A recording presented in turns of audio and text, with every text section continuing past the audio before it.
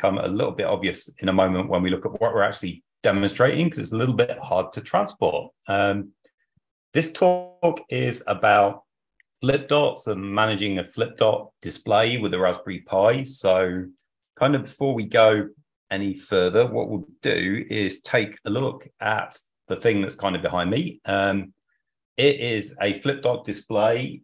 For scale, there's a Raspberry Pi 4 in a box, so it's quite big. It's also extremely heavy because each one of these dots is electromechanical. It's not LEDs, so it weighs quite a lot. It's difficult to bring to London and sort of navigate the tube and so on. So it's staying up here in Nottingham. We're doing this remotely.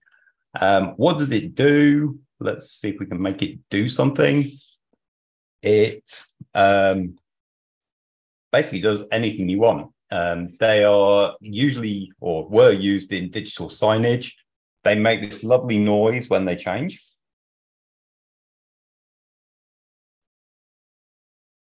And the other thing that they've got going for them is, I've just stopped that script now that was running, is when they're not changing, they don't really consume any power. So there's no lighting here. These are sort of very bright on one side and black on the other, and it's all done with electromagnets. So before we sort of play around with this some more, we need to go look at what are these things and where do they come from? So basically, to do this, we need to sort of talk about buses a little bit, because this thing behind me came out of a bus in around the year 2000. It was fitted in a bus. That bus was scrapped. I'm not entirely sure when, but a couple of years ago. And it was parted out, and I was able to buy this sign. But the purpose of these things is they're generally destination blinds in buses. So they tell you where the bus is going to go, or what the next stop is, or whatever. And they were popular for a while because a couple of properties we'll look at in a minute. But historically, these things were literally blinds. They were just bits of fabric with the destinations written on, and the driver would wind a handle, and round would come the next destination. There's a few buses in this presentation. They're all Nottingham-based ones, which is where I grew up. That particular one is the one that used to take me to school.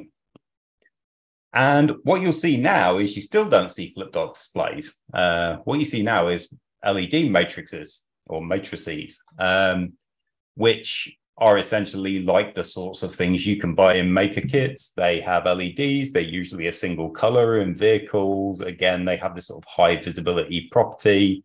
They're silent, and they do require constant power, but very low power these days. So modern buses have these. And then somewhere in between, we had a period where things were just a bit cooler.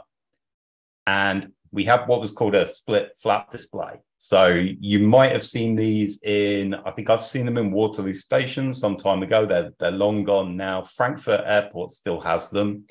They're those displays where when something changes, it makes this amazing clacking sound, and the letters all spin around, and then it settles down to the new state.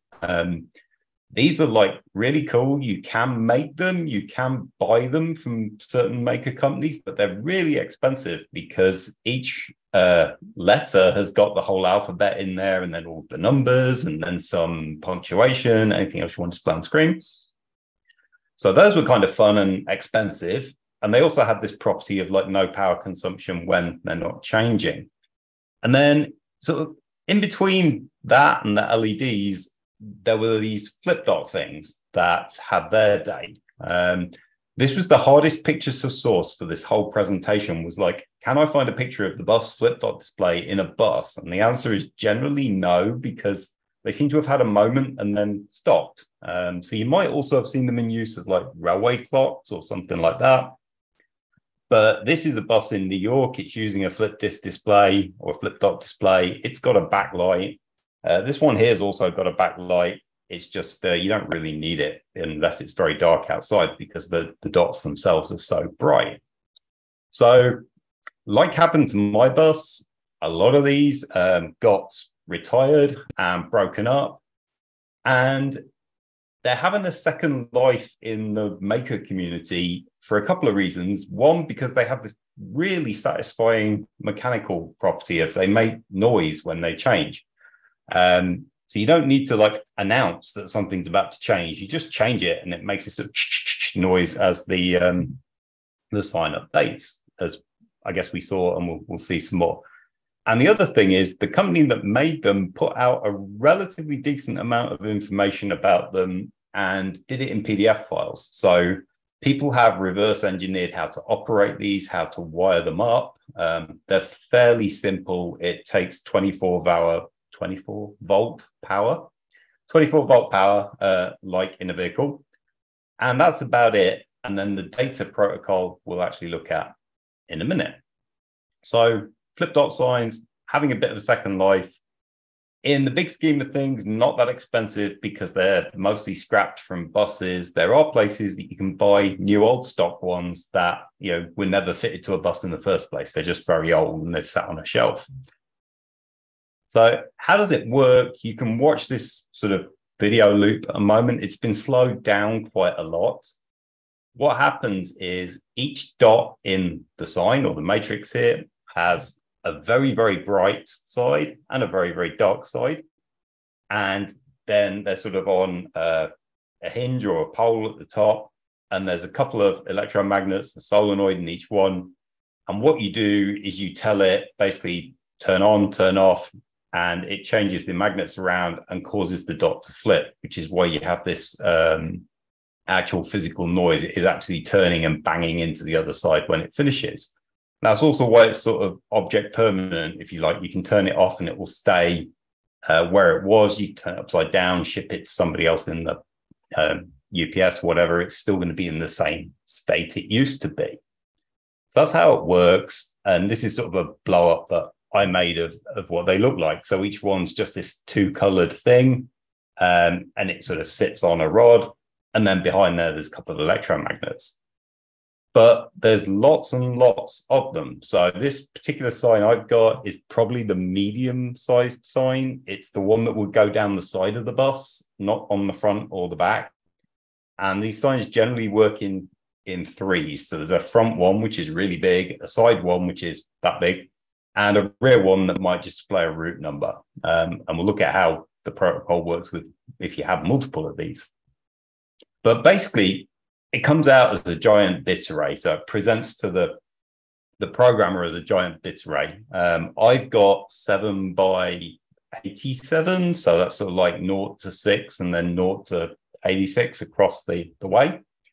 It has no concept of text or fonts or anything really. It's just on or off. So anything you want to draw on there, you have to like figure out. A bit like Mark was saying about early, a lot of us grew up with like early ZX Spectrums. You used to have graph paper from W.H. Smith's that was like, 8 by 8, and you draw your little sprites on it for your game or whatever you were making. Very much that sort of bitmap array approach. So how do we control the thing? We've got this sign. It's originally from a bus. It's not designed for use with any sort of programming language, really. So what happens if you were to put one in the bus originally? You would buy that little unit on the right, which is a controller unit for it. And you would plug a laptop into the serial port on there, and there'd be proprietary software, and you could load a load of destinations. And this control here just gives you the ability to flip through them and press send it. And it would send it out to the front, the side, and the back. And yeah, that would give the bus driver pre-programmed sets of destinations, which is probably what you want. Because again, going back to Mark's example of like we all walked into Curry's or W.H. Smith's or Woolworths or wherever and did 10 print something rude, 20 go to 10. You don't want to give the driver a free text input to put any old thing he wants on the front of the bus and then go driving it around on his last day at work. That would not be good for anybody. So the actual controller was quite limited in what it could do. And then there was proprietary laptop programming. People who are better than me at electronics looked at this and started looking at how the controller talks to the sign. And similar to parts of Mark's project, it uses RS-485. So it uses a pretty simple way of connecting A to B. And this means we can connect it to quite a lot of computers, because you can get a USB to RS485 modem thing for about £3-4 on the usual places, Amazon, eBay, wherever. And you can then treat that in your code as a sort of USB modem and send it whatever protocol the thing at the other end is expecting. And then the thing at the other end will react to that. So in this case, the bus protocol, or the bus sign protocol for controlling one of these, is really quite strange. So imagine if we had 7 dots vertically aligned, so the first column in the sign behind me, and we wanted to turn on the first, the third, the fifth, sixth, the last 4. You could look at them like this. So we could say, oh yeah, okay, this one here represents the top left one. The 0 means turn off the one below it, and so on. And the way this works is we have a header that we send out on the protocol. It's like, hey, this is for a bus line. And then we send an address. And that's because there's potentially 3 of these in a vehicle. They're all wired together. They all have different addresses. So like 1, 2, 3, however you choose to set them up with a switch on the back of the sign. And the sign will then only listen for messages for that address. Then we need to encode every single column. So in my case, I have 87 of them. And we do it like this, which is a little bit weird, but luckily other people got there first. So what we do is we treat this as a binary number. So like the first 1 is worth 1, and the 0 is 2, and the 1 is worth 4, and so on. And we should then get a column of numbers, with the sort of more significant numbers as we go up, add them all together, and we get a total. So we get 245 is sort of the decimal representation of this this column here. And then where this protocol is really strange is what it does is it requires us to turn that into a hex number, which you would kind of think is maybe the end of it.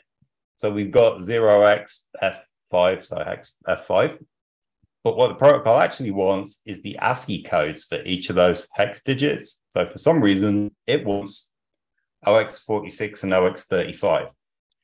So to encode that column of things to send to the sign, you need to do the math to do all of this, and you come out with 4635. So you would send 4635, next column, get all of those together, and then calculate a CRC or cyclic redundancy check code to make sure that the other side can determine that it's got all of the data and it wasn't corrupt, essentially. And then you send all of that data down the USB RS485 pretend modem thing, and the sign updates.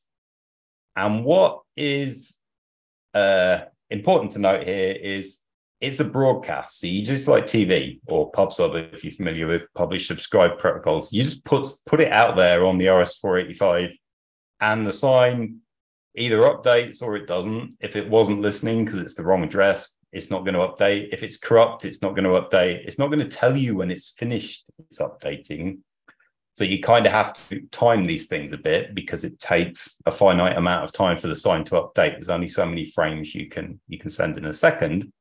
So you've essentially got sort of 1 frame per second or 1 frame per communication broadcast TV type thing going on here. Luckily, most people won't need to worry about this, because people went ahead and wrote drivers for these signs, which make them a lot more accessible to people to just get on with doing projects. So I've mostly worked with the Node.js driver in the top right. It's probably the most mature one for these. It supports fonts, so you can send it text, and the driver actually works out all of the ASCII font stuff that you need to represent letters. It's what we were using in the demo just there. It also supports scrolling. So if you send it a message that's bigger than your display, it will scroll it for you.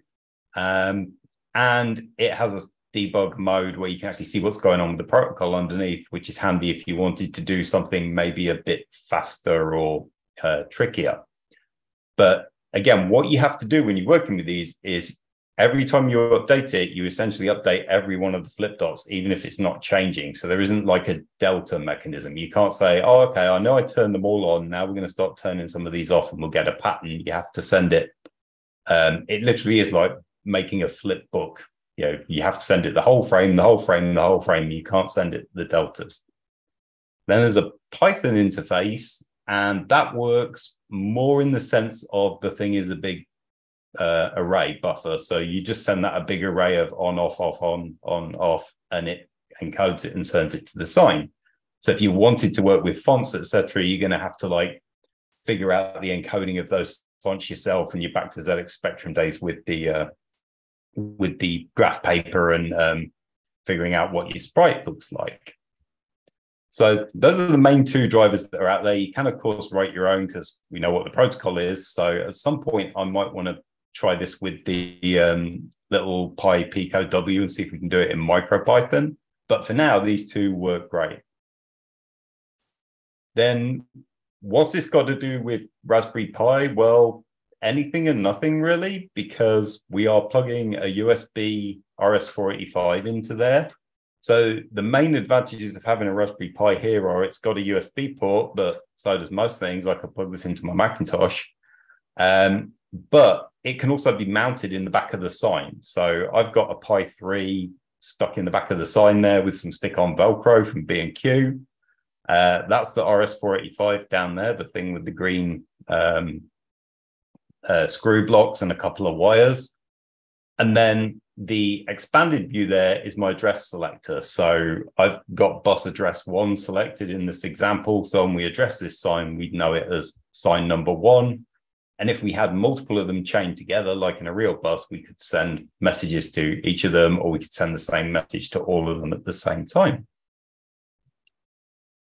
How does it work code-wise? There's two ways of coding this. Using the drivers provided. I mean, you could use anything else as well, but the easy ways with the drivers. So this is the Node.js example. It doesn't necessarily lend itself particularly well to Node.js because it's asynchronous and it's non-blocking. And this is pretty much the opposite of that.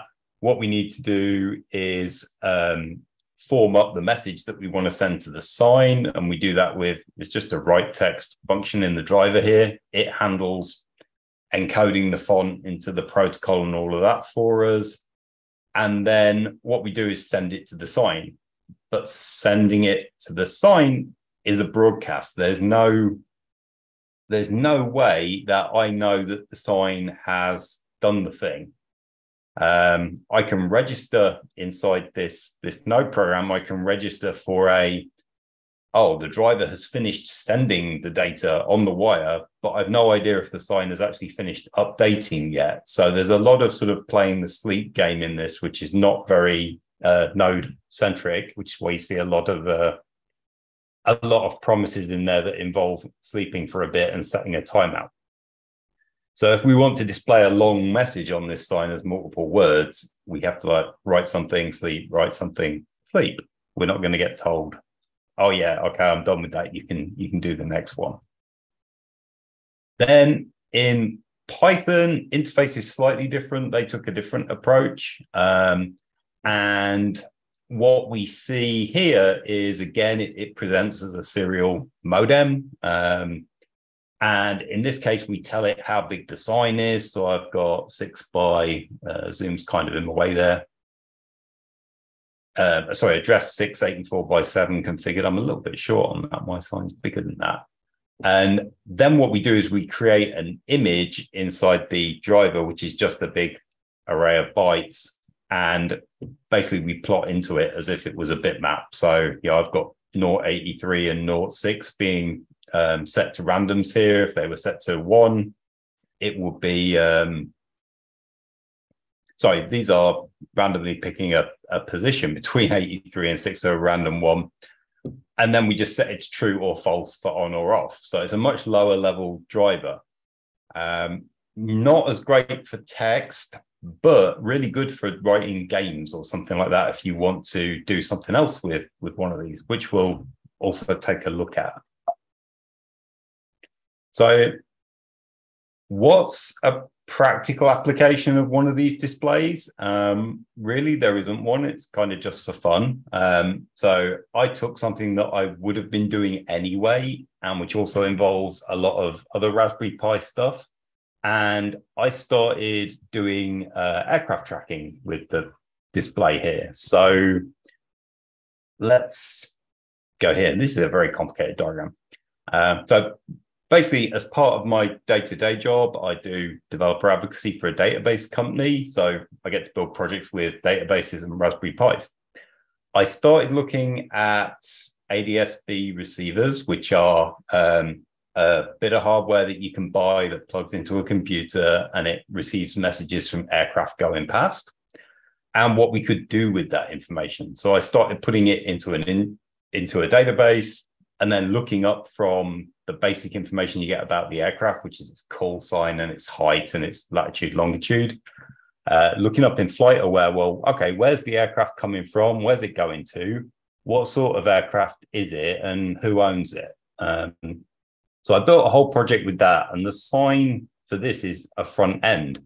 And this is where having the mechanics is really, really useful, because if nothing's going on out there in sort of East Midlands Airport land or things that pass over us here in Nottingham, then it's quiet. But when something happens, the sign, just by virtue of updating, makes quite a racket, and you can hear it going and just look around.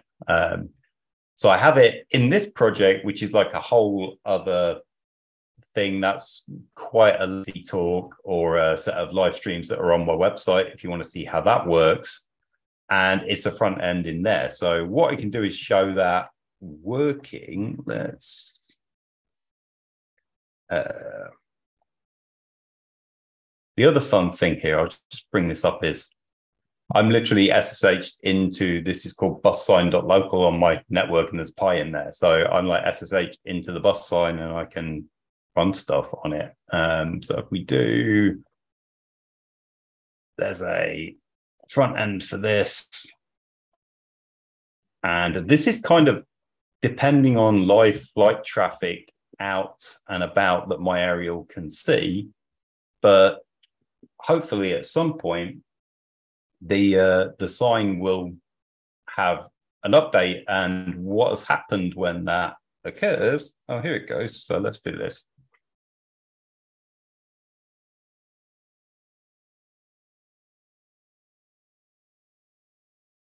That's a Ryanair flight from Dublin to somewhere on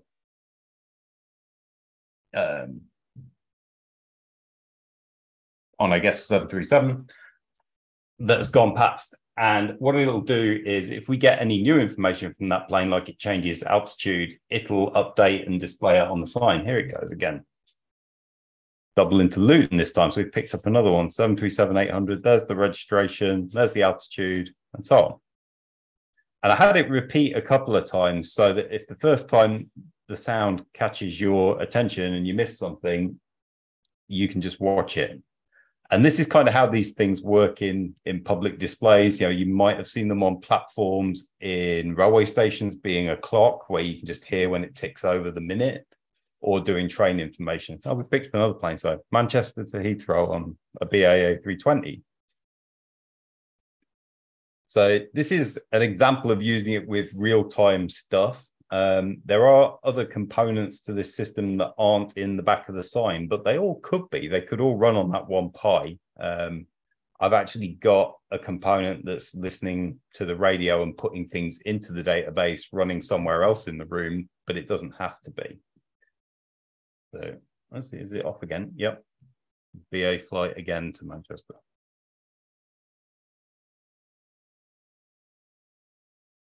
So it's off doing that.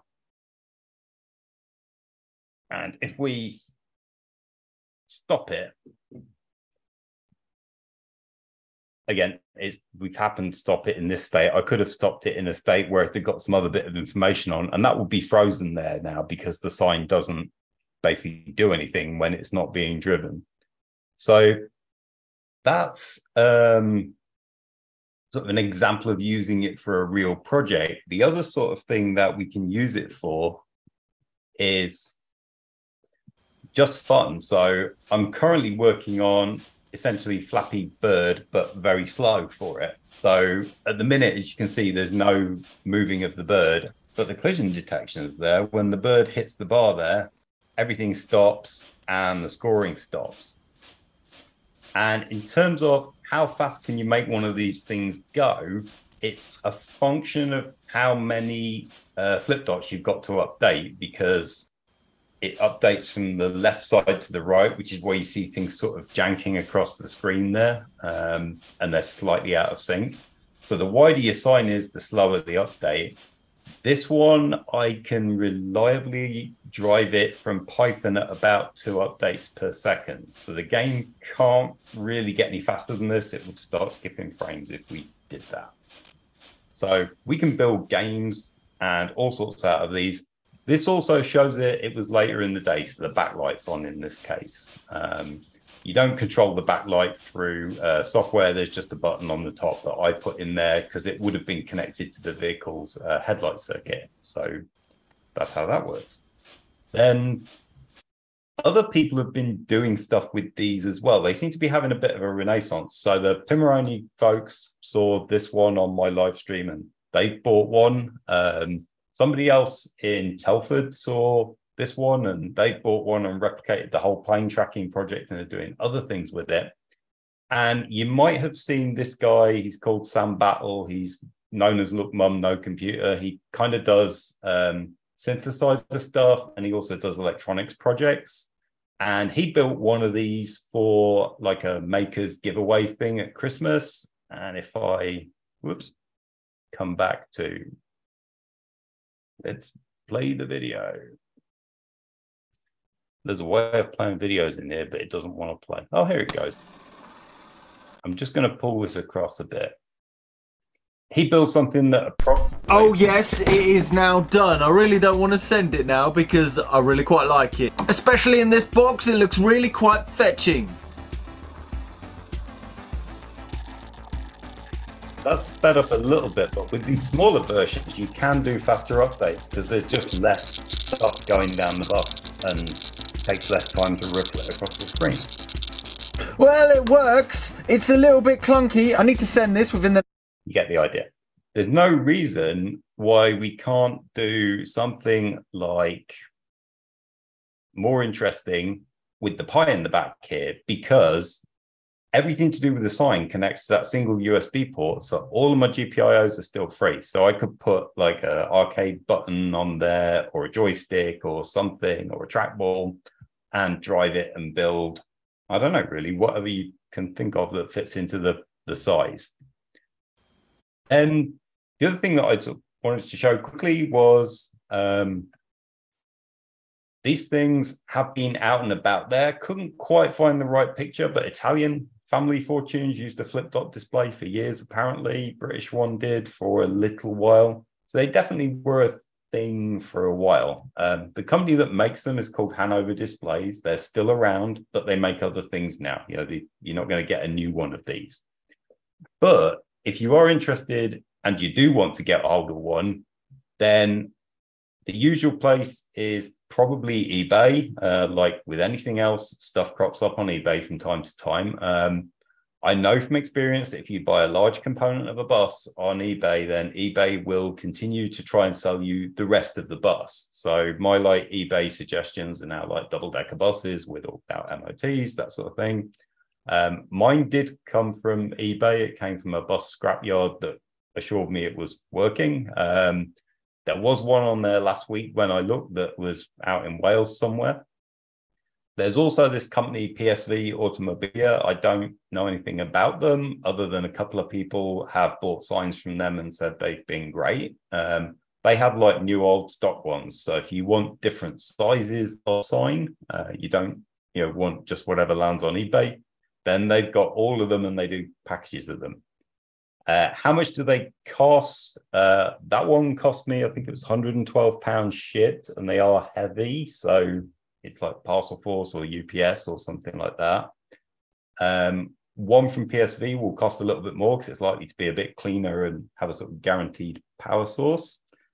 And then what else do you need to make it work? Well, I'm using a laptop power supply that puts out 20 volts. It turns out that's pretty adequate. I'm using 20 volts, 5 amps, because 20 volts, 1 amp either powered the backlight or the flip disks. So you get it working, then you turn the backlight on and it would stop and it just ran out of juice. But it can take up to 24 volts, which is possibly an easier solution to find or power off of whatever you can get out of scrap electronics. So not terrible. Then the other thing that is kind of cool that's like these and maybe the future, so there's some electric buses in the back there, is something called a mechanical 7-segment display. So you might have seen 7-segment displays in old calculators, or it's a popular maker project. They're pretty cheap to buy, like 4-digit ones, and you plug them into a load of GPIO, you can control each segment. What this is imagine that combined with the flip dot. So each of these 7 segments is itself a tiny little mechanical thing that makes that really nice noise when it moves. But instead of having like on off in 1 pixel, you can have any combination of the 7 segments on or off times the size of the board. These are also like brand new manufactured these days things. So the speed on them is significantly higher. There are people out there doing really nice projects with things like the time of flight sensor that Mark mentioned, where you put your hand in front of it and it basically draws the outline of your hand in one of these displays. And as you move around, it makes a really satisfying sound. So those, I have no idea how much they are, but they're not something that I have access to, but I just wanted to put them in there. And that was really, in order to get everybody down the pub on time and me to Tesco's on time, that was really the end of the talk. So if you want to see more about this, there's some resources up there. I have the whole project that does the plane spotting. And then there's just some other stuff on my website using this display and similar concepts in the 7 segments. So thanks, everybody. I don't know if we have any questions. I've got the chat up. I don't think we do. But the room? Anyone have a question in the room? For one question. It's a challenge rather than a question. It's a challenge rather than a question. So you've taken me back, Simon. Thank you very much. So when I was at university in between each year, I was working at Siemens Plessey on a system called NMCS2. As boring as it sounds, National Motorway Communications System. And they were using flip dot signs. So the challenge is, if you can find someone who works at Siemens Plessey who's been there a while, you could get one, possibly, which is the size of a motorway sign. Because they were using these, and I saw code which actually exercised these things in the middle of the night to make sure that they were still working. So thanks for taking me back. I think if you look around in the US, they have those still, and they're on trailers and they drag them out to roadworks. And there's like a hacking scene for like intercepting those things, plugging something into them and leaving, probably not the original roadworks message on them overnight until someone notices. But great, thanks. We're gonna have to end it there. Sorry. Thanks a lot, Simon. That was really great. That's really cool. Thanks very much.